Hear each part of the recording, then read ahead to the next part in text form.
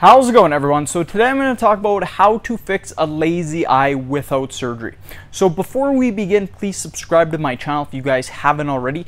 I do appreciate the support. It helps my channel grow. Also, if you're interested in online personal training from me, simply comment below in the comment section and I will get back to you guys with more details. So what is a lazy eye? Lazy eye, also known as amblyopia, is an early childhood condition in which a child's eyesight does not develop as it should in the one eye. So with amblyopia, the brain focuses on one eye more than the other, ignoring the lazy eye. If the lazy eye is not worked properly, the nerve cells responsible for vision do not mature properly. So treatment involves glasses, eye drops, eye patching, and or vision therapy, you guys. So some symptoms of the lazy eye are blurred vision and poor depth perception. So what can we do to fix the lazy eyes, you guys? I first recommend that you guys go and see an optometrist first to make sure that the problem is actually a lazy eye and not an underlying condition. So here are some exercises that you can do for your lazy eye, you guys. So exercise 1, what you want to do is you want to put an eye patch over the good eye. So let's say your right eye is the good eye. You want to put the eye patch over the good eye. Now this will make the bad eye or the lazy eye do all of the work now. This will strengthen the eye and correct it. Some exercises that you can do when the eye patch is over your eye is reading, coloring, crosswords, and word search, you guys. Exercise 2, start doing hand-eye coordination exercises such as art activities.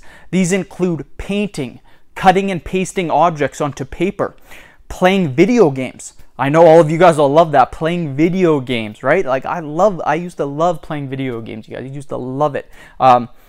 Some good video games are first-person shooters, you guys. Halo, Call of Duty, Rainbow Six, all of those games, first-person shooter, or anything that your eyes need to focus and to track. Exercise 3, do tracking exercises. Such exercises include using a pencil or a pen. It can be any object, really, and what you want to do is have the object come closer to you and then farther away. So I actually have a pen right here. So what happens is you do a tracking exercise. I'll show you from the side. So just focus on the object coming closer to you and then farther away. Closer to you, farther away. Very simple exercise, and that is very simple, very easy, and that will work. Another thing that you can do is have the object move side to side as well as diagonally. This will make your eye work, and it's also going to improve your depth perception. Make sure you are using the eye patch as well on the good eye so that the bad eye does all the work. And again, you can go side to side, but you can also move it farther away as you're going side to side.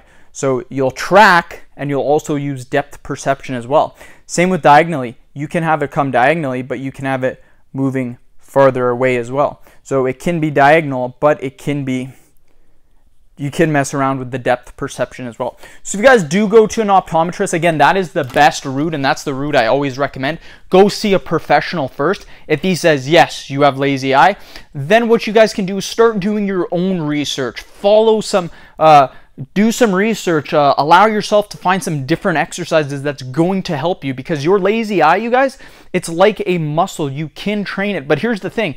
You have to catch it early on, so the younger you are, the better it's going to be. If you're super old, you have a lazy eye, it's going to be a little bit hard. Is it impossible? Nothing in life is impossible, you guys. So I recommend, again, go to the optometrist first. Make sure it's a lazy eye.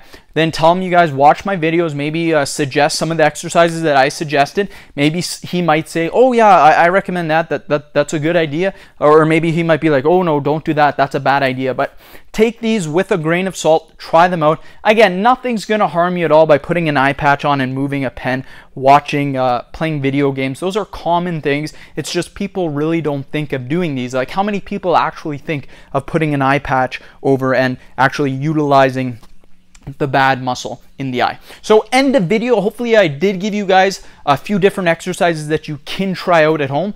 Please subscribe to my channel again if you haven't already. Like the video, share it, follow me on Instagram, Berg 999. Thank you guys so much.